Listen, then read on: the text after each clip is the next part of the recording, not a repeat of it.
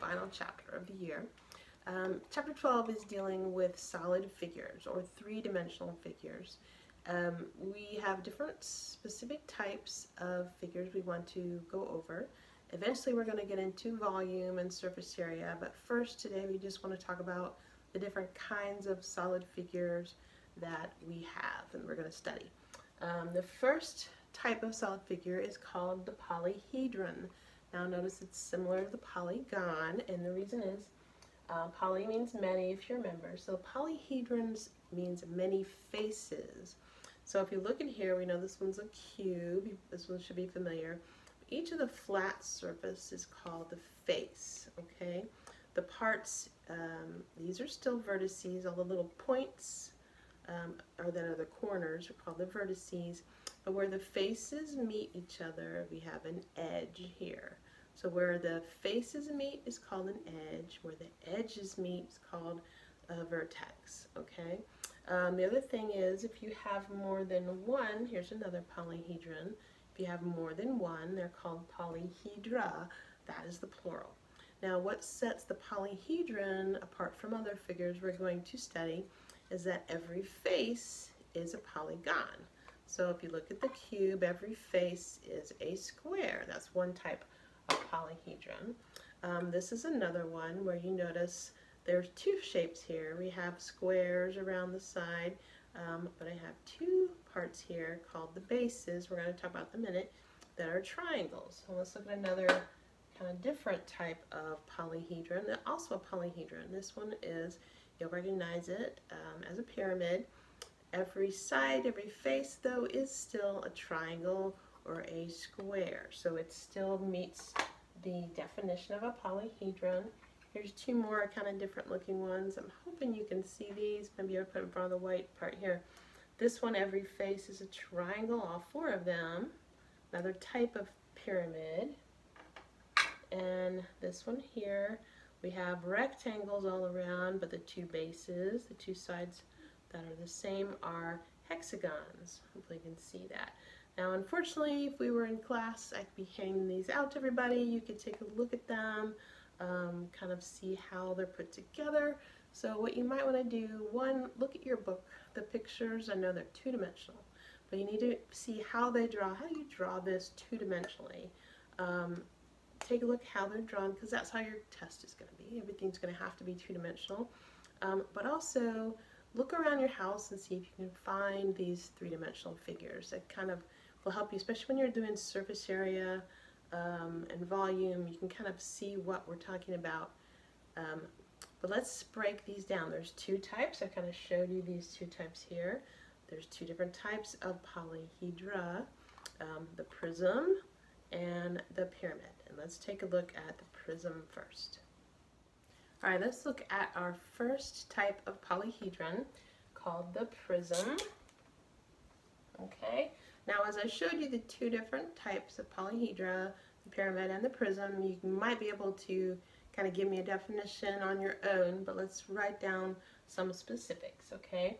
The prism, first of all, has two bases that are congruent. So when you look at these, this is kind of the same, hopefully it looks the same type of figure, and you can see there's two bases, and the rest around it are rectangles, okay? So here we have a triangle base, another triangle base, and on the prism, your bases are congruent.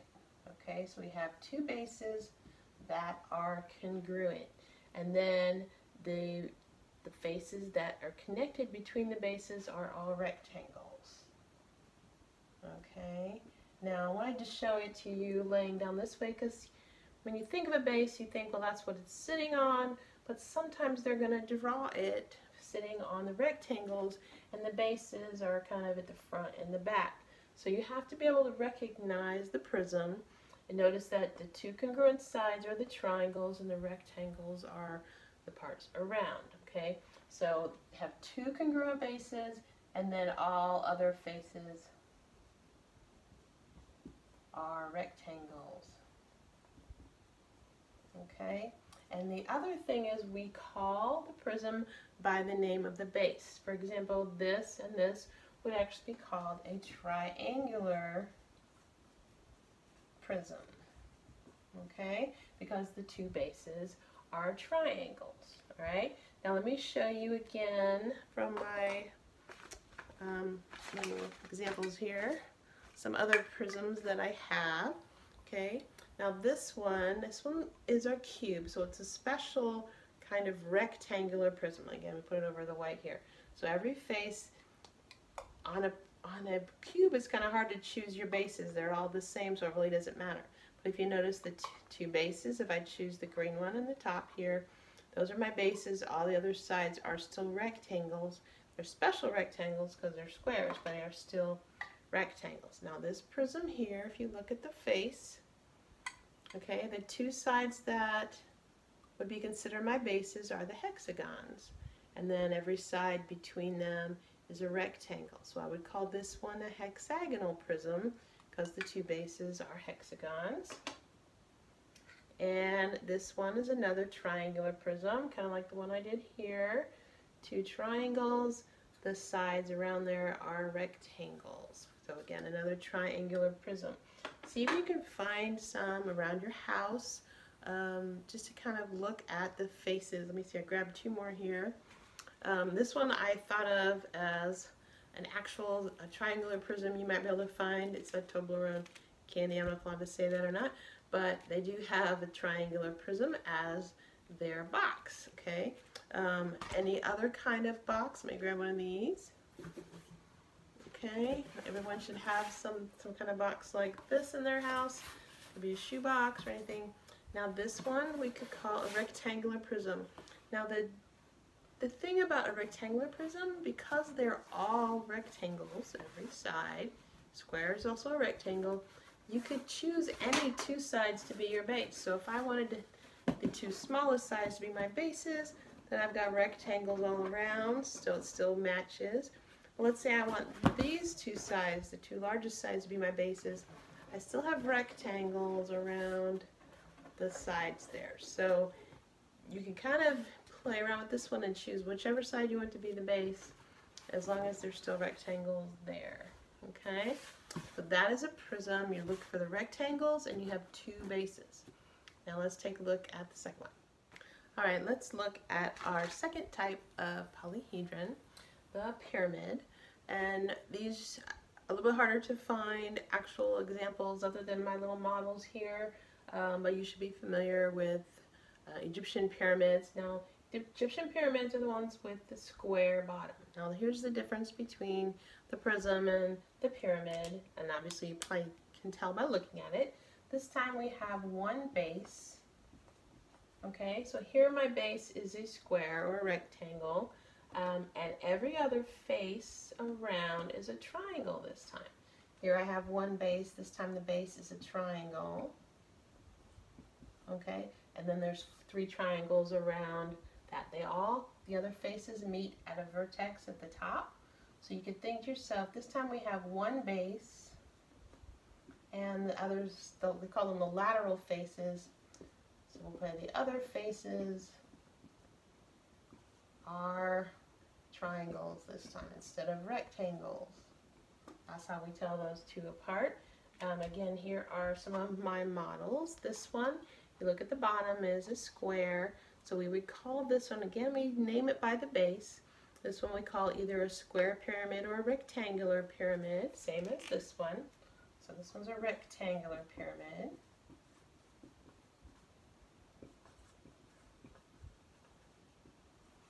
And this model, the bottom is also a triangle as well as the sides. It doesn't look exactly the same. These are isosceles, this one's equilateral, so not all four sides are congruent, but it is still a triangle, so we would call this a triangular pyramid. Okay, so some of the things similar to the prism is the sides are all polygons, and they do have bases, but the pyramid has one base, other sides are triangles. The prism has two bases, and the other sides are rectangles. All right, let's take a look at some figures that are not polyhedra. Okay, let's pause for our first question. Tell me, how many bases does a prism have? All right, let's look at some special polyhedra.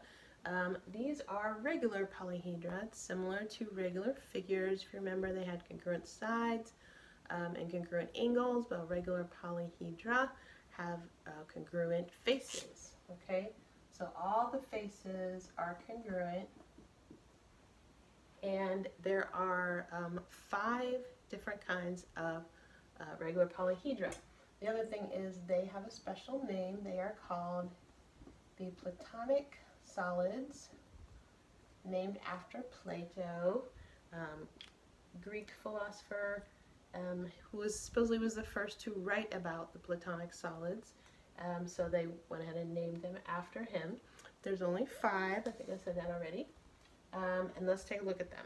The first one is a figure made up of 4 congruent triangles. Okay, this one, since it has 4 sides, let's see what's right. There's 5 kinds, 5 solids. The first one is called a tetrahedron. 4 sides, and they are all triangles. Okay, so all 4 sides are congruent, and you kind of look at it, so it's a nice pyramid called the tetrahedron. So it's this the regular 4-sided, regular triangular pyramid is called the tetrahedron. Tetra meaning 4. Okay. The next one is also, we know this one as the cube, but if you look at it, all 6 sides are squares. So 6, if you remember, is hex. So this one is called a hexahedron. So it has 6 sides, and this time they are squares. Alright, regular squares or regular rectangles, right? Alright, but we can call it a cube as well, but it has a specific name is hexahedron. From there we go up to 8 sides. Now if you notice, it's kind of like 2 pyramids stuck together with the base that is a square, but this side has 4 triangles on top, 4 triangles on the bottom. So this is a 8-sided figure, so this is our octahedron. So it's 8 sides. Let's try to redraw that. S-I-D-E-S. 8 sides, and they are all triangles, regular triangles. Okay, that is my octahedron. Next up is, nope, not this one. This is the dodecahedron. If you count it, there are 1, 2, 3, 4, 5 with 1 in the middle. When you flip it over, same thing, 5 around, 1 in the center. So we have 12 sides. So we have a dodecahedron. 12 sides, and this time if you look at them, they're all pentagons. I'm going to have to write this one out. Actually, I could draw it, right? Okay, they're all regular pentagons, 5-sided figure. Okay, now the only other one that has regular polygons that make a solid figure with just the regular sides, and again, these are triangles. This one, if you take it and count it, you're going to find out it has 20. This is the icosahedron. Okay, 20-sided figure.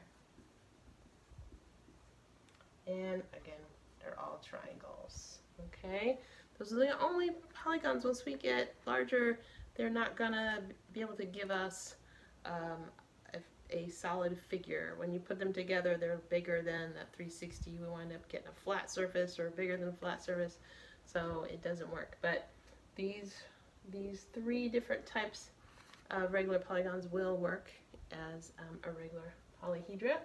So I want you to be able to know the name, and you guys are going to be making some of these. We're going to talk about that on Thursday, part of your project, dealing with the Platonic solids. But go ahead and see if you can get the names. Some of the first part at least is similar: hexahedron, octahedron, dodecahedron. You know those names. We have to learn the other 2, okay? All right, let's look at a few more terms that we talk about with our polyhedra. Most of the ones we talked about, probably all the ones we talked about so far, are convex polyhedra. So we do have convex and concave again, like we did with our polygons. I tried to draw one here. Hopefully it looks like it's kind of got a part cut out of the center here. So anytime your shape, remember, is caved in, just like the concave polygon, it would be a concave polyhedra. Okay, all the ones we have been convex. The definition, again, if you can draw a point from one vertex to another vertex and you're outside of your figure, then it's going to be concave. But again, if you just think of it caves in, that works too. Okay, one more thing we're going to look at is cross section. Okay, here's question number 2. Please name the Platonic solid with 20 sides. Okay, another concept you're going to be asked about is looking at the cross sections of some of our solid figures, which means when you cut our figure, they say cutting it with a plane, but kind of think of cutting it with a knife. That's good enough. To see what kind of figure, what kind of shape do you make on that cut? What does that new face look like? Okay, now I drew some up here. They're just not all that easy to draw two-dimensionally, especially for me. Let's see if you see them, and then we'll take a look at actually cut a solid and see what we're talking about.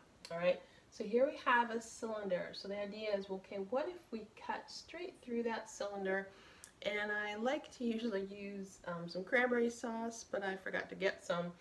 So kind of think of that in your head. What we're doing is we're cutting through a cylinder, and what shape do you make when you cut it? So if you're cutting straight through it, the shape that we've made should be a circle. Should be just a perfect circle, right? If you cut it straight across. Then they say, well, let's take that knife or take the plane and cut down through the cranberry sauce or the cylinder. And what shape do we make then? If you can kind of, hopefully you can see it, when you cut through it, you're actually going to be cutting and getting a rectangle. Okay, so even though the rest of the shape has that round circle at the top, it's rounded, but when you cut straight through, you're going to cut a rectangle when you open it up and look at it. That's what makes it a cross section. And here we're trying to cut it diagonally. So it's a nice circle if you look at it straight, but when you cut it diagonally, you're going to wind up with more of an oval shape, okay, because of that diagonal cut. When you take this piece off after you cut it and just take a look at that face, you're going to wind up with an oval. So what I thought to do, since I forgot the cranberry sauce, is we have some butter here, okay, good old-fashioned butter. Hopefully in your head you're already saying, ooh, that's a rectangular prism, hopefully, okay, which it is, all right. So let's think, we're kind of do the same cuts. If we start here, let's look at cutting it straight through, right? Here, if I cut it, I should have softened it a little bit, but I didn't. I should hold its shape, and now when we look at it, that new cut is still a square, right? Because we just cut it straight down. That one looks good, right?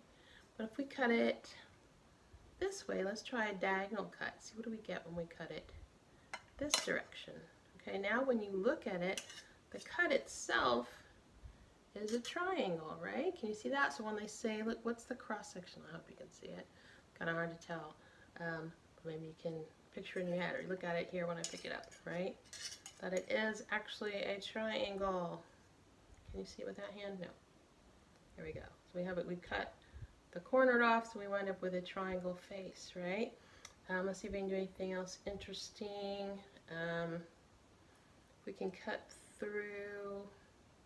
What if we get a diagonal cut this way? Maybe it won't be a triangle. Not too interesting. We wind up with a rectangle instead of a square, right? When we do diagonally. And of course, if we cut it just straight through, mutilating my butter here, we're going to wind up with a long rectangle when we do look at the face of the cut, right? Oh, we already cut the top part off, so it's not a rectangle anymore. But this one would be what? A nice trapezoid, okay? So think about it as they're asking you to look at the cross sections. Kind of think to yourself, what would happen when I cut it with my knife and I open up and look at it? That's what we're looking at, okay? Hold on to those thoughts. All right, that ends our first section of chapter 12. Just taking a look at all the new figures we're going to be studying for the chapter. So let's look at our joke of the day. Why did the Romans not find algebra challenging because they knew x was always 10. Alright, have a good day.